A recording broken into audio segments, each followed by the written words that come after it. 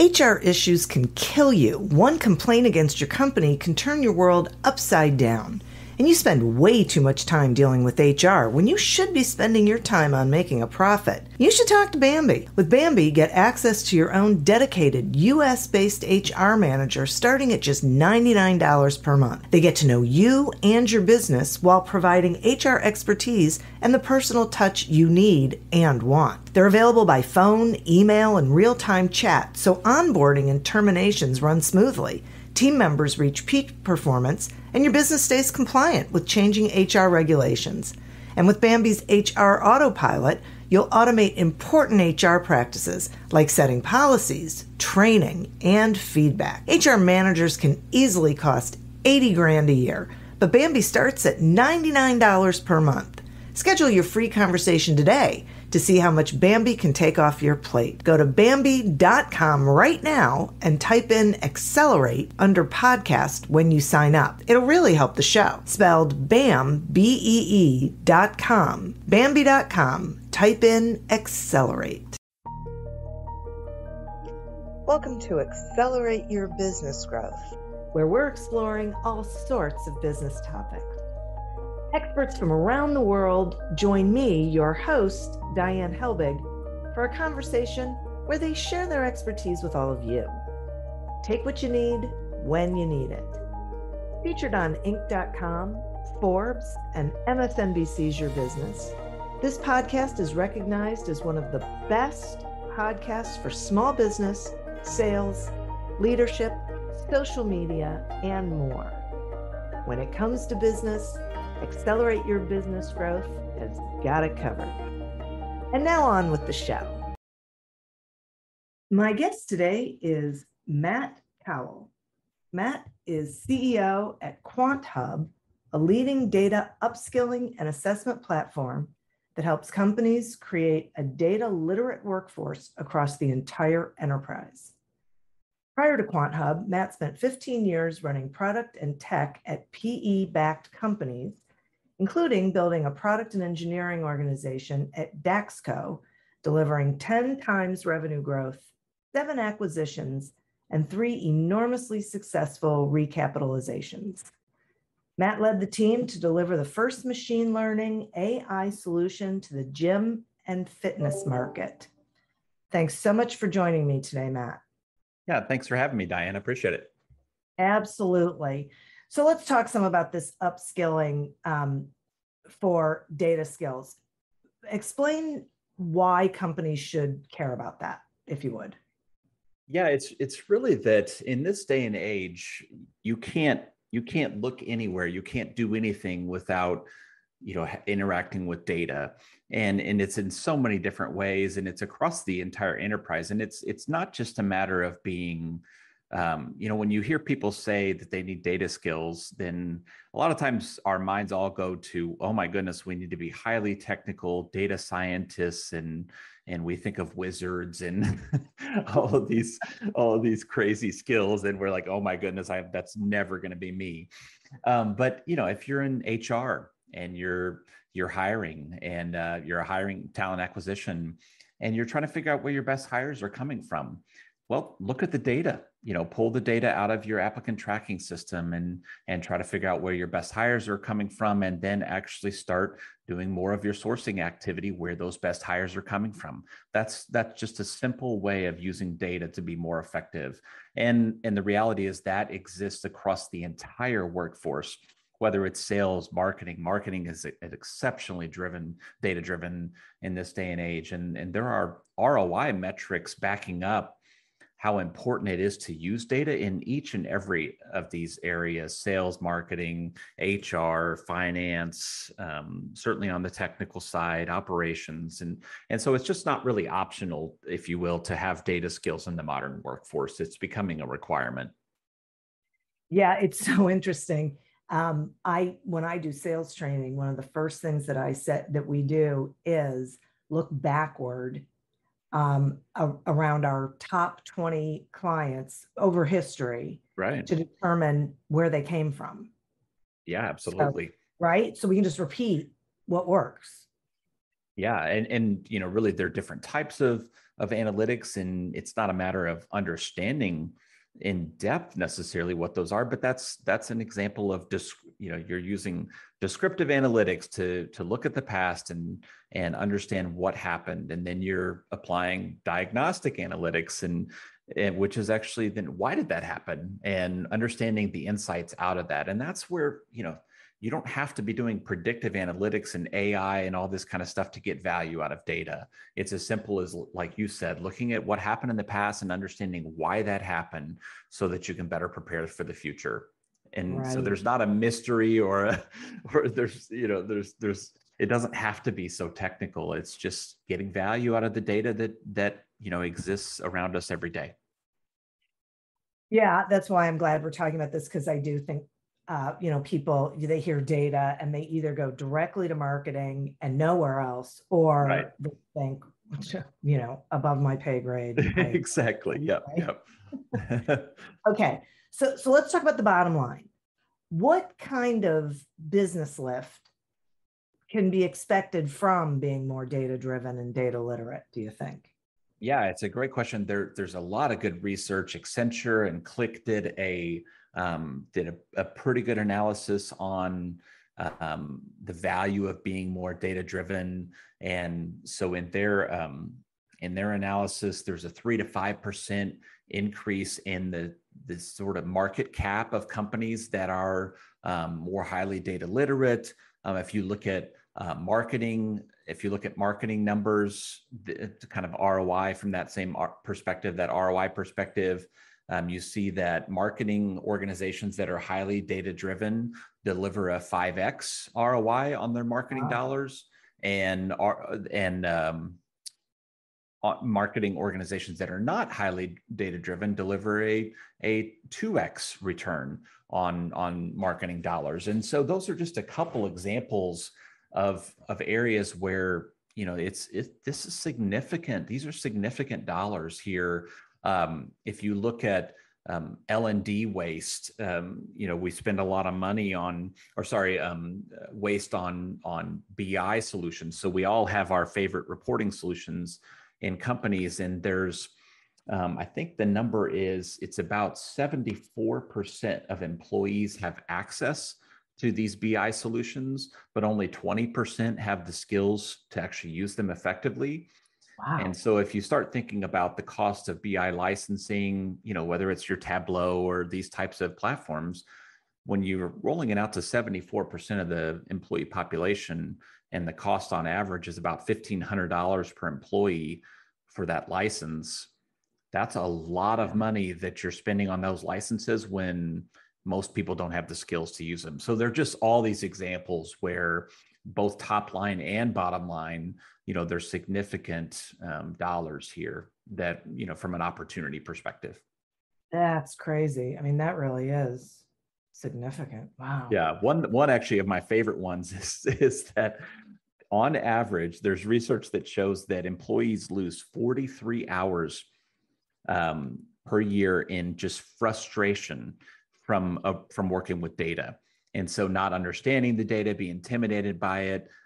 There are studies that show that people take sick days because of this frustration. And it's shocking to think about this, but people are really intimidated by data. And when they don't have the skills, that intimidation, leads to stress and anxiety. And so that's just another example of real dollars, which you wouldn't think about. You're right. We don't think about people missing work because of just fear of working with data. That seems extreme, but when that's the type of thing that leads to anxiety and stress. Yeah. That's very interesting. Isn't that something? These stats are real studies, and it's just amazing. Oh my gosh. But it's good to know, because it's so interesting how it ends up impacting an organization in so many different ways. Absolutely. Yeah. Think of. All right. Yeah, it is. Will you explain for the listeners what data literacy is?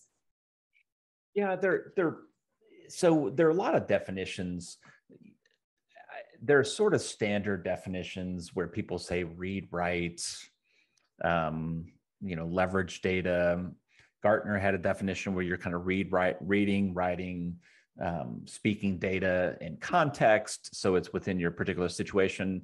And so those are sort of those broad definitions. I like to really more distill it down to it depends on the function, and it depends on kind of what you're doing, but it goes back to just a few examples I think highlight it better, where when you're in, let's say you're in a customer support role and you're logging cases, from customer communication, or maybe you're in a sales role and you're logging interactions in a CRM.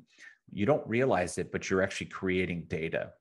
And so you have a really important role. And some of these are entry-level roles in organizations, but they are the tip of the spear, if you will, for creating data that the organization is going to analyze. And so you have a really critical role in data quality. And so an example of a data literacy skill is understanding your role in that data quality lifecycle, understanding that, if you're in customer support and maybe one of the fields is what area of the product, this particular issue is related to.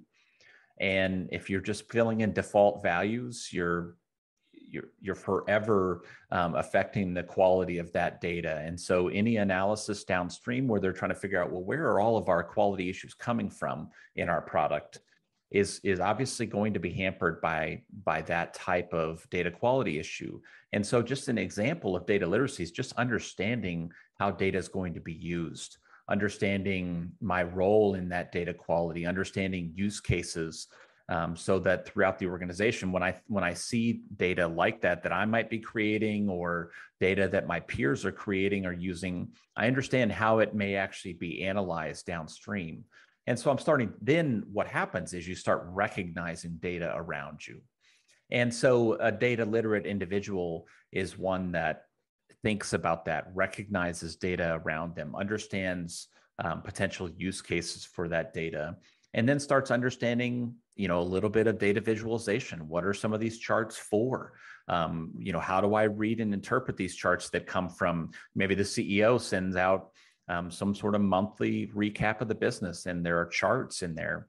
Do I understand what those charts are for? Do I understand the analysis being presented, and the insights that are being drawn from that analysis, and why? So those are just a couple examples of more tangible data literacy type skills that are important across the workforce, because we all sort of interact with data every day. I think that's just incredibly important. When you think about it, we're only as good as the data that we have. And so if people don't understand sort of the thread of the data that they are creating data, I thought that was really an interesting point, and the thread and the impact, then they're not, who knows what they're going to input or how. Exactly. Right. Yeah. They don't have to be the ones doing the analysis. That's maybe an advanced level of data literacy. And certainly plenty of individuals are headed down that path as well. But you don't have to go there, but it's important to understand what those people are doing, maybe not how they're doing it, but right. What's the purpose of that analysis that's happening downstream? If you start understanding that, and that you start realizing that you actually have a role in it, not only are you creating the data they're probably using, but then when they actually deliver those insights, who's acting on them? It's probably you. They're the ones creating the insights, but it actually comes right back to the sales team to use it, the marketing team. Maybe the analysis created the market segmentation, and now we're going to figure out, well, how do we go after that segmented market, and how do we get our message to the right people at the right time so they convert into leads? And then our salespeople are trying to figure out, well, which of these leads do I need to act on, and how do I act on them? And all of that stuff is influenced by some sort of insights that came from data. And so the salesperson is now the consumer of those analytics and understanding those visualizations and understanding those insights. So it all kind of comes full circle. Oftentimes the people on the tip of the spear are creating that data, and then the data is analyzed downstream, and then it comes right back to them in the form of insights and visualizations and data stories that they're now going to use and act on to deliver the ultimate business outcome. Wow.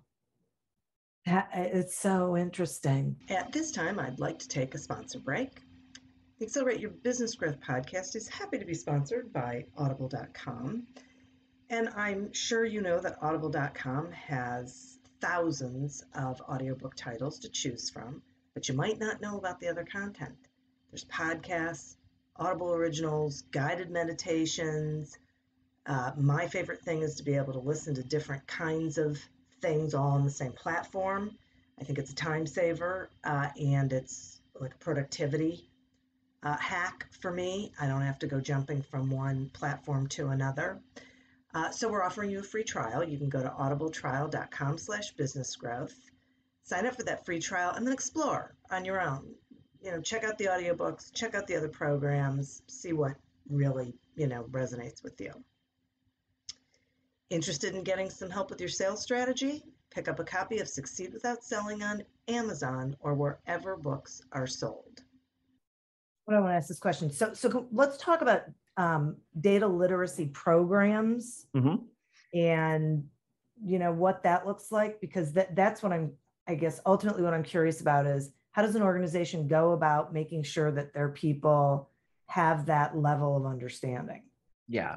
And it's a great question. I mean, it feels a little daunting when you think, okay, right. Well, who needs these skills? And one of our customers is Southern Company, is a large utility conglomerate Fortune 500 company out of Atlanta, and they have 30,000 employees, and so how do you actually, it's a little daunting to say, well, the entire workforce needs these skills, so let's go train 30,000 employees on those skills. That's a little daunting. And so, it starts obviously, well, different organizations approach this type of cultural change differently. Some are very strong, top-down driven organizations where it comes from the executives. You need that buy-in, and there's an element of, okay, well, this becomes a priority in all employees' day.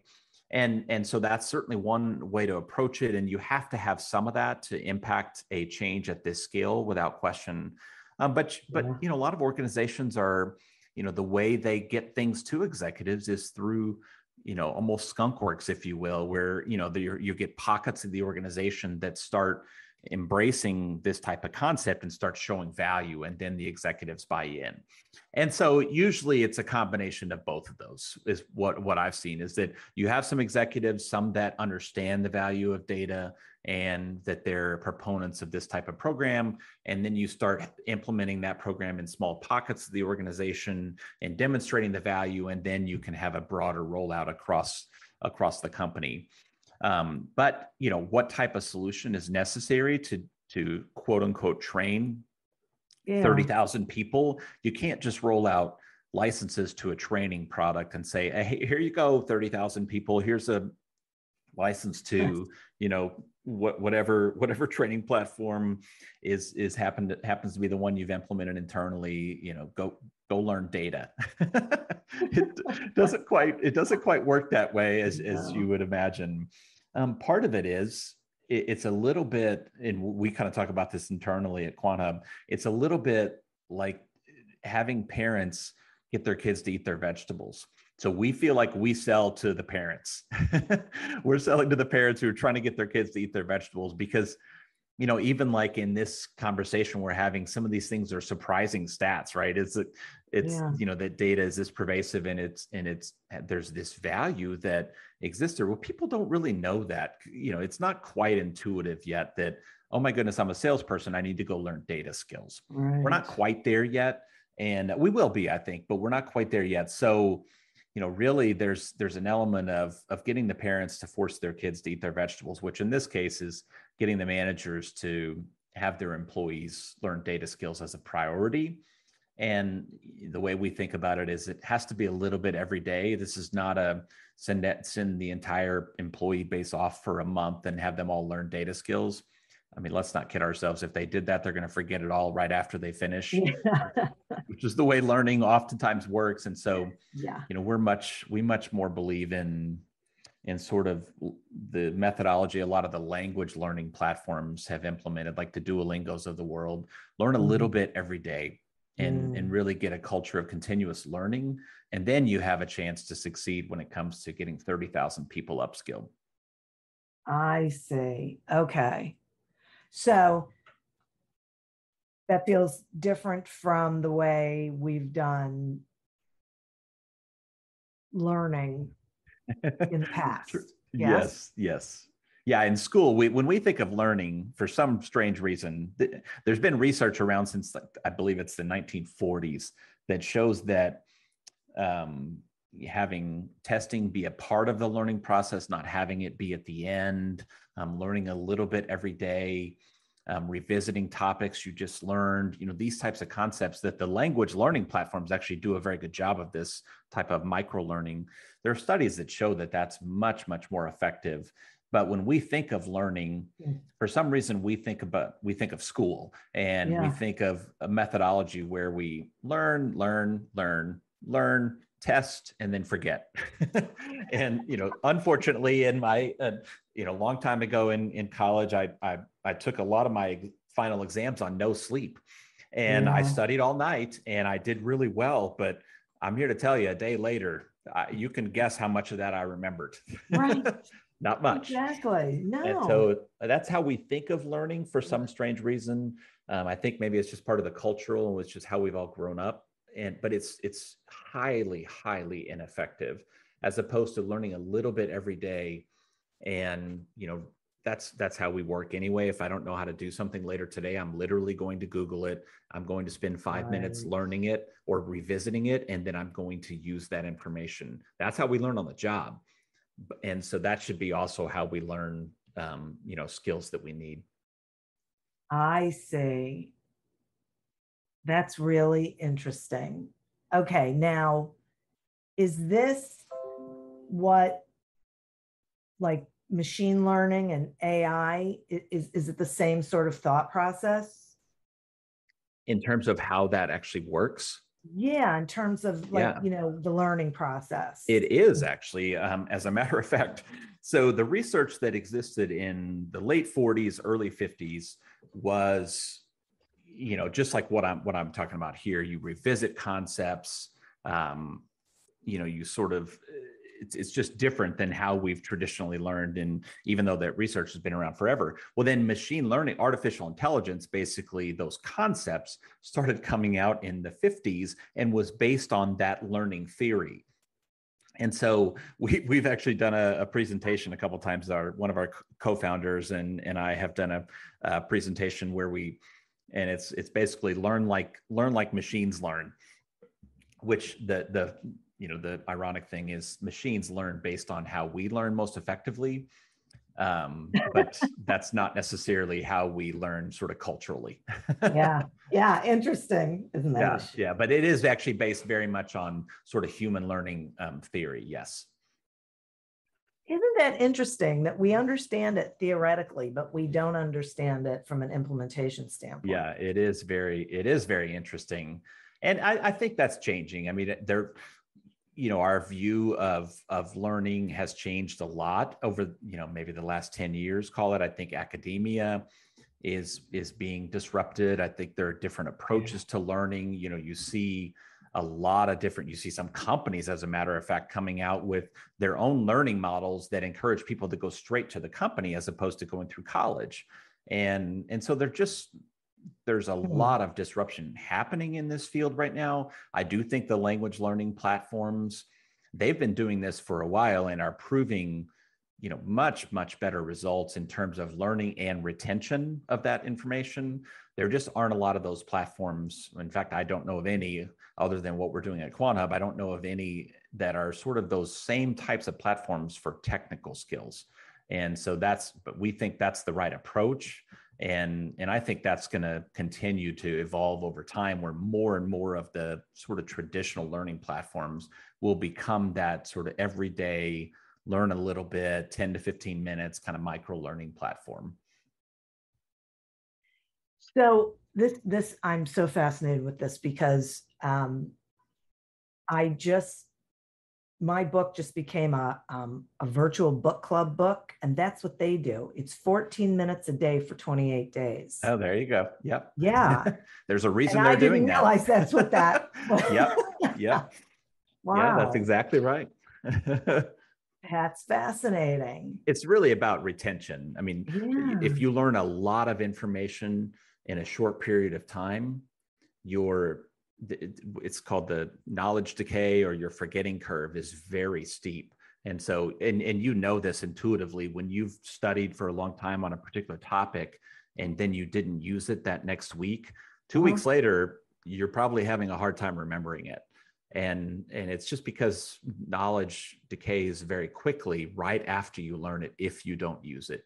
And so that's where doing it in smaller pieces and then getting content back in front of you, you're probably in those 14 days or in those 28 days, what's effective is if you see it one day and then a couple of days later, you see a little bit of it again. And so that's actually what starts cementing it in your memory. And it's called spaced repetition. And so that's a very effective way to not just learn it one time, but actually to remember it, which is really all that matters.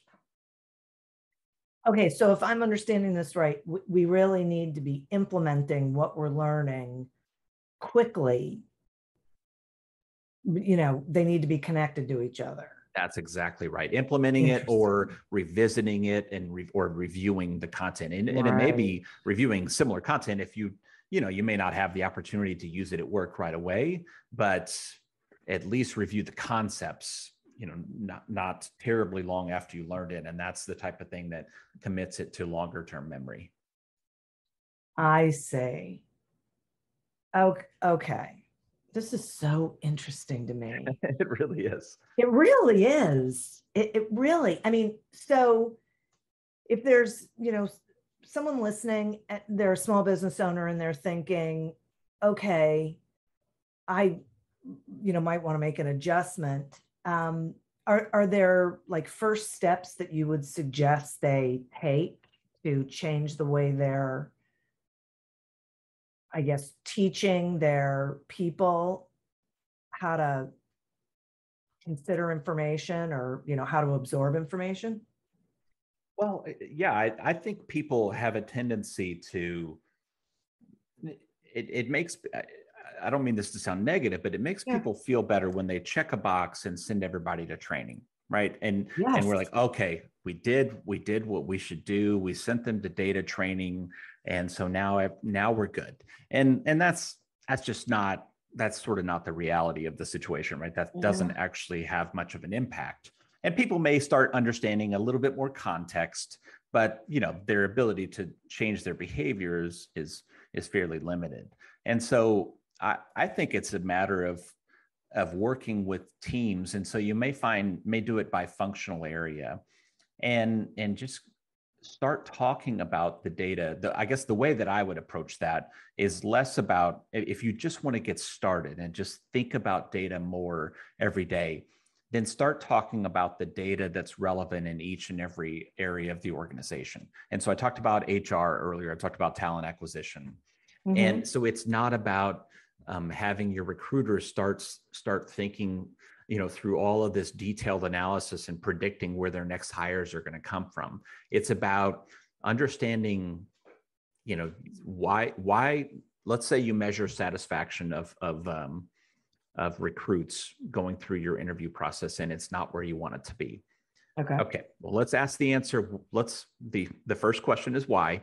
And maybe it takes 32 days to get a recruit through your process. And the recruits in a survey are saying it's taken too long. It takes too long to get through the process. Okay, well, now let's actually start analyzing data. So it's through this conversation that a manager would be having, maybe a COO, if it's a small SMB, a COO might be having with the HR leader and bringing in talent acquisition and saying, well, let's figure out what's going on here. That's an exercise in starting to become a more data-driven and data-literate organization. What's happening there? Well, they spend, on average, the most time in this one particular phase of the process, and it's the interview phase with this technical leader. And so they're spending the most time there. and there's a gap and they don't hear back from us on average for a week. Why is that? Well, the technical manager actually is bad at getting feedback to HR. And so then they sit in that step of the process for 7 days, not knowing what's happening. That's a bad experience for the candidate. So what we did there is we just dug into the data a little bit more. And that's not intimidating. It's just, okay, you keep asking why. Why did that happen? Well, let's see. Let's look at the data and see why that happened. Okay, well, this phase, they took the longest in this phase. Why did they take the longest? How long did it take us to give feedback after the interview? 4 days. Right. So it's just, it's as simple as that in an SMB, as starting to be more inquisitive about why things are happening the way they're happening. And it just comes down to start asking questions and then pulling the data together that can answer those questions. And all of a sudden you start forming habits where people start asking questions and pulling the data to answer those questions, and that starts permeating throughout the organization. So in an SMB, I think, you don't, if you're a 50-person company, you're probably not implementing a big learning and development initiative. And, and I think that's fine. Okay. You just need to start asking more questions of the data of as to what's happening, why it's happening, and then start pulling data to answer those questions. And you'll start moving the needle. I just think that is the best example. I really appreciate that. That made so much sense to me. Yeah, good. Yeah. It's not as intimidating as it sounds, no. Right? It's actually not, it's not super technical. It's not difficult. You have that data. It's right there in your applicant tracking system. And assuming people are putting it in right. with high quality, back to data literacy skills. Of course, that goes to the other point, right? You got to make Exactly. sure people understand why that's an important thing to do. Absolutely. Yeah. Right. Oh my gosh. I'm so glad that I asked the question, because that makes so much sense to me. And it just really is being inquisitive and continuing to go deeper to figure out where where progress can be made. Absolutely. Wow. Oftentimes what happens though in that type of situation is people will they'll get frustrated because in many small to mid-sized organizations, their data is a mess. Yeah. And so oftentimes you can't answer those questions with data because the data is a mess. And so, it's a little bit chicken and egg, right? That sounds simple, what I just said. And it should be, in cases where it's not though, then that actually starts giving you a sense of, okay, maybe as an organization now we need to actually start changing things more fundamentally. Where does that data get created? Who's creating that data, and why is it so messy? Right. And so then it just starts feeding back into, okay, well, we need to improve that as an organization. We need to actually invest in data quality. We need those people to understand their role in that. And so it then feeds other initiatives that improve the health of the data in the organization, not just the desire to use it. But so both kind of push each other, right? So I'm asking these questions, and yes, I have the data to answer them. Great. And I start digging in, I start improving these processes in HR or marketing or sales or whatever. And then I bump into something where, I don't have the data to answer this. So why is that? And again, I'm inquisitive as to why that is. And so let's, that's maybe, again, this in this SMB, maybe the COO saying, well, why can't we answer this question? And then you can actually get other initiatives that start improving the quality and accessibility of that data, so that we can continue to answer more and more questions with data. And you can just see how it just keeps building on itself to where, at the end of the day, you sort of wake up and, oh my goodness, we're actually fairly data driven now. And the skills of the organization have come along, with that process. Right. And it wasn't this big, scary, complicated thing. I mean, this seems pretty straightforward. Yeah. Yeah. That's wow. How you change culture, right? I mean, has to be that, it's hard to change culture with a, snap of your fingers. It has to be in a sort of sustained process like that. Right. Exactly. That's right. And it is a process. That's the other thing that Yeah. people have to realize. It's a not journey, one-time. right? We're sort of on a journey. There's not an end. That's the misnomer with training, is that you feel like there's an end. You take the training, you complete the training, you check a box. I've learned this, all is well. I'm going to be so much better at my job now. And then you don't use it for a week and now you can't remember it. And so that's not really how this works, right? We're on a journey. We'll always be on that journey. And, we're always just continuing to learn new skills and practice those skills to make sure we remember them. Right. Wow. Matt, this is so interesting. I'm beyond thrilled that we are having this conversation, because I don't think anyone was expecting that this was the conversation we were going to have when we decided to talk about data. Yeah, I'm hoping, I think that's changing, but it's taking a little while. It's just intimidating. People have these preconceived notions. So we have advocates out there of how this can be something that's not so intimidating, can be something that we all do. And we're going to get there. It's just, there's a movement here around data literacy, and it's a groundswell, but it's like anything, it's just going to take some time. Sure. It's really one step at a time, right? Yeah. And doing it the way that you're talking about, it makes it almost as if you're doing it without realizing it. It's just wanting to know, wanting information, really. That's right. And figuring out how to get it. Yeah, it starts with inquisitiveness, just like we said, in questions. Yep. Yeah, which I'm all about. I mean, discovery is like that and clarity are probably my two favorite words. So. Yeah, exactly. I like those as well. Yeah, absolutely. I imagine you do. Well, my gosh, thank you so much for this. Will you tell the listeners, how they can find you and whatever they should know? Yeah, absolutely. We are at quanthub.com, QUANTHUB.com.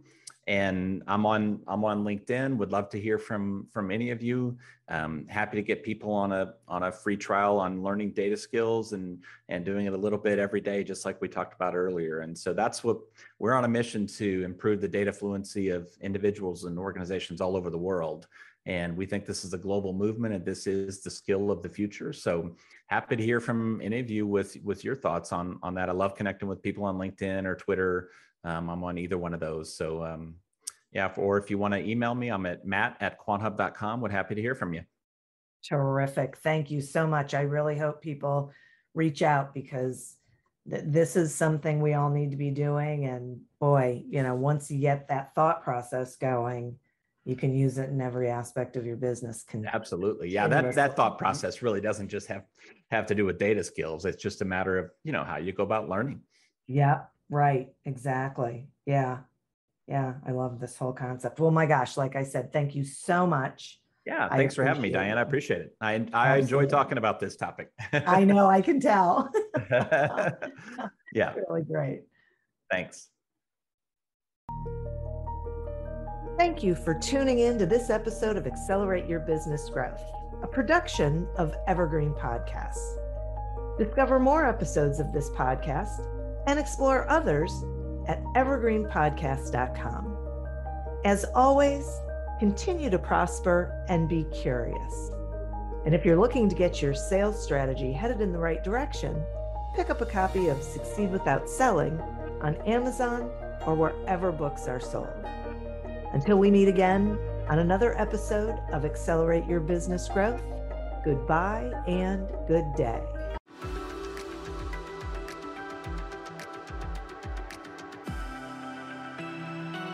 Are you tired of the same old productivity hacks? Have you read the top 20 books on effectiveness, and yet your workdays and email inbox still causing anxiety, burnout, and even depression? Ready to learn the latest in brain-based modalities, techniques, and technologies to optimize your success and well-being?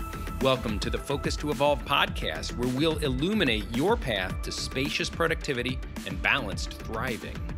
Each week, we dive into deeply insightful and immediately impactful methods to help you become highly effective while promoting health, profitability, and well-being.